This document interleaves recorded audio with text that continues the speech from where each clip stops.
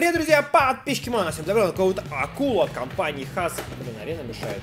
Ну-ка, отойди, арена, не мешай. Hasbro, слингшок, Бейблэйд Бёрст, турбо. И, друзья, я прекрасно знаю, что в комментариях сейчас мне напишите, что это уже все сняли, это уже делал тот, делал этот.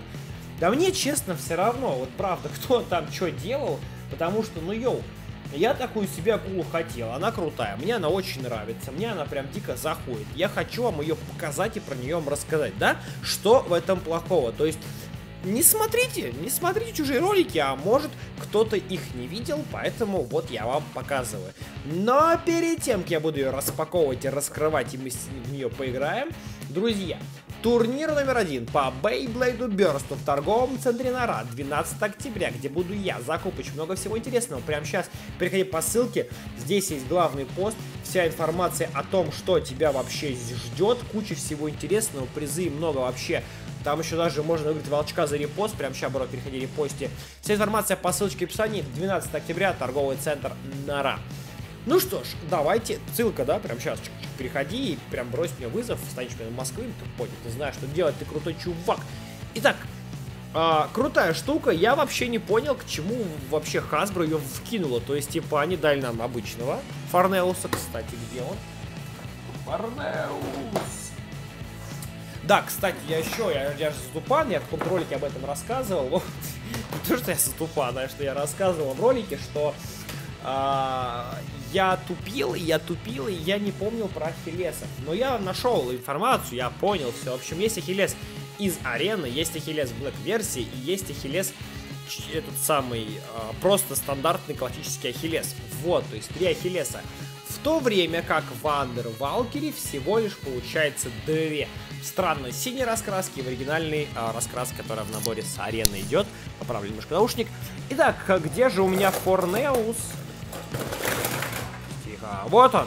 Вот такой Форнеус нам бросила компания Hasbro и такие бак, а теперь держи пускалку. Почему именно Форнеус с пускалкой, я не представляю, в Токаротоме такого нет, это чисто фишка Hasbro.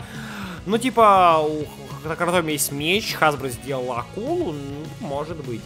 Вот, и выглядит прикольно. Причем у меня еще есть меч Ксадра Шкадера, он примерно в похожей коробке, по цене стоит плюс-минус одинаково. Но там просто меч, хотя я его правосторонний, здесь же просто пускалка. Почему Форнеус? Я думаю, что потому что просто прикольно можно было сделать акулу в виде меча, и это клево. По характеристикам, кому интересно, атака 0, вообще мрак. Взрыв 2, защита 10, вес 9, агилити 0 и стамина 2. Причем, что дефенс у Dead Phoenix ушки 12. Потихонечку будем распаковывать ее. Сейчас мы распакуем. Распакуй-ка. Такс. Вот жалко, если честно, что нет никакого постера. То есть, ну, Hasbro, вам что же... О, типа бумажка, кстати, а вот и инструкция. Я думал, что не положили, а вот положили. Но инструкция для чайников, тех, кто не шарит. Я все шарю, я Блейдом вообще король Бейблейда. Так, мы видим пускачку. Вот такую. А я уже вижу, что нет. И это, кстати, косяк такой конкретный. Она не подходит вот сюда. Я, конечно, проверю. Но, увы, было бы клево, если бы такую можно было взаимозаменить, но, к сожалению, нет. Давай, наверное, начнем с волчка. Посмотрим. Не отрезается. Смотри, какой сильный здесь. Вообще не вырвешь просто. Портить волчки еще не особо хочу, но чтобы краски, я ж параноик, мне надо, чтобы все было идеально. Во время батла это понятно, но вначале главное, чтобы было все красиво. Итак, посмотрим первое, что здесь есть. Это Форнеус. Форнеус. Значит, вот такой вот драйвер. Абсолютно такой же, как этот, но этот зеленый, а этот синий. Зеленый, синий, кому что больше нравится. Диск номер 0 абсолютно идентичный вот этому. И верхняя часть у нас вот такая. А QR-код, интересно, такой же? Нет, смотри, QR-код другой. QR-код другой. Да-да-да-да, интересно. Вот такой красивый. Причем, кстати, если у этого прокрашен и этот глаз, то здесь прокрашен только нижний глаз. И это странно. Но вообще это как-то более поприятнее сделать. Такой синий, прям как море. Да, кстати, на пускалке тоже есть QR-код. Сейчас я вам покажу его.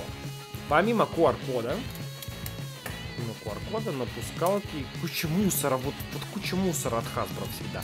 О, кстати, закрывается. Да, слушай, да, я не могу вам показать, наверное, как бы вам, вот, допустим, нет, не смогу показать. А почему так? Но этот закрывается плотнее, нормально так плотнее, а почему? Наверное, у него, почему так происходит? Не могу вам показать на камеру этого. Мне кажется, нет, в смысле, как плотнее. Да, вот, смотри, видишь? Как бы вам. В общем, здесь чуть больше спилено, здесь чуть меньше спилено. То есть, это не то, что он уже, я им играл там много раз. Нет, не из-за этого, просто, ну, вот так с завода.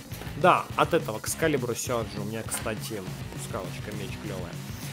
Вот, собственно, что. Ну, переходим к главному, наверное, самое крутое, что здесь есть. Фу, мусор, Hasbro. Фу, блин, не могу прям на это смотреть. Эти вот штуки потом я валяю по всему дому. Я устаю их убирать. В общем, фу. В общем, вот QR-код. Слушай, качество. Да, он влево-вправо вращает. А куда засовывать пускалку-то, не пойму, в хвост ему, что ли. Слушай, качество прям мерзкое. А это для чего? Вот такая акула. Ням-ням-ням-ням-ням-ням. Форнеус. Ням-ням-ням-ням. Слушай, ну Hasbro, это как Hot Wheels, тут Hot Wheels крутые. Ну потому что они и сами придумали это. Это неприятная штука, друзья. Не могу объяснить, но она прям неприятная. Да, лево-право, смотри, в натуре есть. Как я не понимаю, как его собирать, куда засовывать ему. Да, вправо засунуть штуку.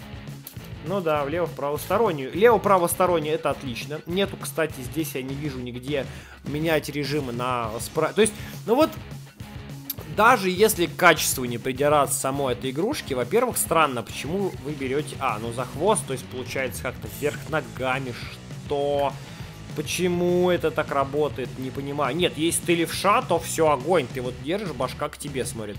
Но если ты правша, то... Подожди, то есть получается, если ты правша, ты держишь в левой руке. Если ты левша, то ты держишь в правой руке. Так правильно получается? Я правша, но держу... Ну, короче, какая-то... Не знаю, сомнительная штука. Я объясню сразу. Лево-правый режим есть хорошо, но она не нет, стоп, соврал. Вот есть фигня на вот здесь вот, что может менять режим с прыганом. Это молодцы. Это я прям зря ругаться начал. Слушай, ну, тема нормальная. А что это такое? Обнуление, видимо, походу. Что это такое? О, это моя сила, походу, да, запуска? Да, это обнуление. Но она, как обнуление, такая криво стоит. Посмотри, она как-то непонятно стоит. Странная штука, меня она бесит, я не знаю почему, но мне не нравится, что эта штука не может, эту ленту, нельзя поставить ее вот к обычной пускалке. Я, наверное, предпочел бы, а почему нет-то, подожди, здесь же лево-право, я к тому, что если бы это нельзя было сделать технически, то есть, допустим, если бы здесь была вот такая специально, да, только вправо, а здесь лево-право, потому что вот такая, я бы еще понял, но и типа я бы лучше такой предпочел, чтобы она, вот эта синяя можно было вставить в белую. Но, друзья мои товарищи, получается так, что это сделать можно, то есть левый-правый это же тоже, да, запускает. Поэтому странно, что они так не сделали. Это прям косяк-косяк. Если здесь я могу пойти вот этой штучке, она маленькая пускалка, то здесь могли бы на акуле сделать. Короче, какая-то сомнительная, или башка. Не знаю, вот как будто они что-то делали, не доделали. Не знаю, какая-то ерунда. А это без разницы. Ты можешь сунуть вот таким способом, получается. И получается вот таким тоже. То есть, вот, ну смотри, то есть ты можешь и так, получается. Просто. А в хвост можно идти? Куда, где значит? Нет, не получается. Ладно, Hasbro. Ну ладно, мы здесь пришли проверить вообще пускалку, силу удара и запуска. Может быть, не знаю. Сейчас я ее запущу, у меня прям резко не изменится мнение, но я сомневаюсь. Но попробуем. Так. Во-первых, она маленькая, у меня прям полруки вот на нее цепляется. Типа, это не то, что у меня такая лапа огромная. Нет, друзья, просто здесь так криво сделано. То есть, получается, вы можете схватиться как-то вот так вот. То есть, вот так вы можете держать еле-еле, по-другому никак.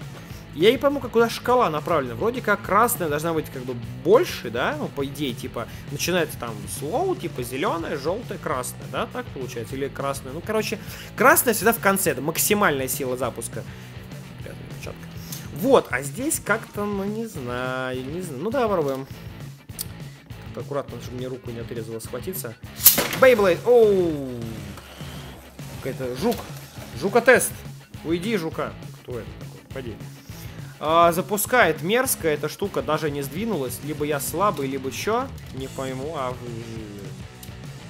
Я нормально запустил. Форнел, кстати, прикольный. Реально крутая штука. Ну-ка, да, еще раз.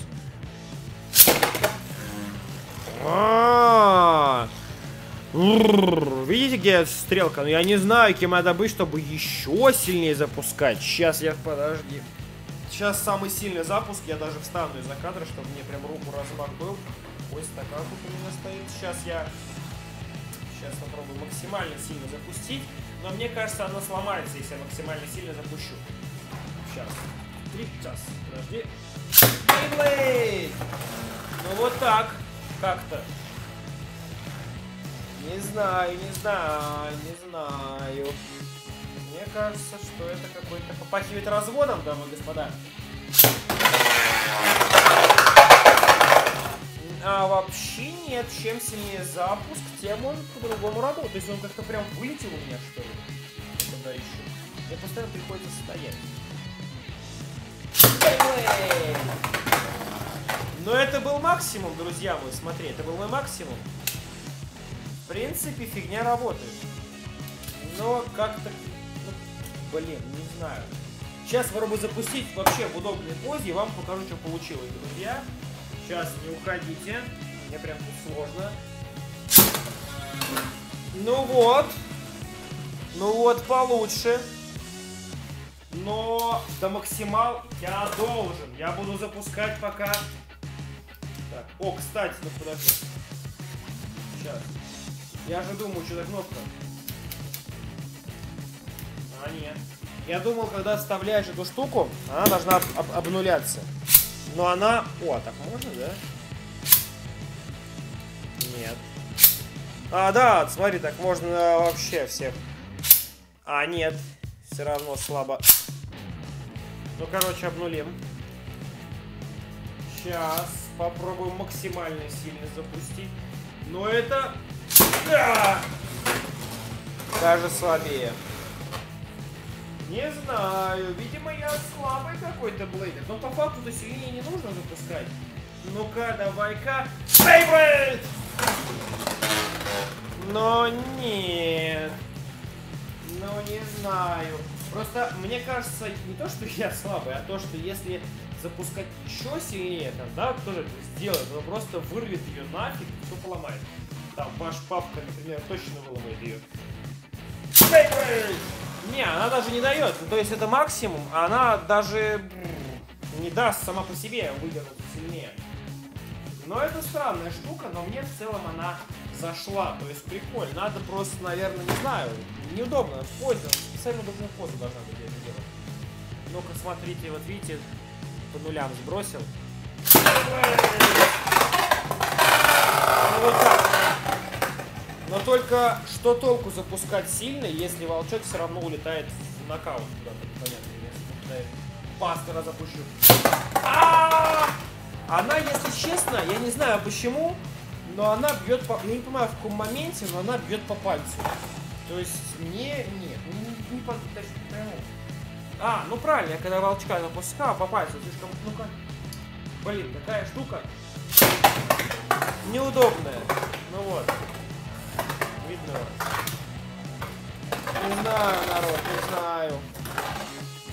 Какая-то крайне сомнительная фигня. Я прям по пальцу оскакиваю, я просто думаю, голову еще выпадаю так. Бейблэйд! Ну вот. Ну, наверное, прикольно, но до конца... А может, я просто слабый, и до конца я просто не могу себя запустить. Ладно, друзья. Такой символ-ю. Крутое, да? Понравилось? Мне понравилось.